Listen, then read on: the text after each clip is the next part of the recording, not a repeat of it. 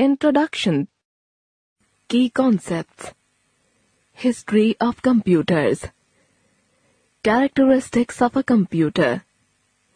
Limitations of a computer.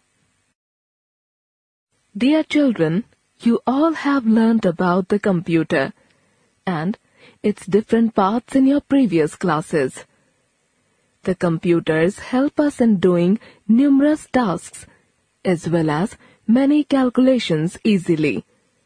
You can also perform many other activities on the computer. But have you ever imagined how computers were developed and evolved over the years to what you presently see in front of you? In the early days, people used stones, sticks, or bones for counting. But it was obviously not possible to do big calculations using them. Many different methods and devices were developed which could do fast and accurate calculations. Let us take a glimpse at some of earlier devices.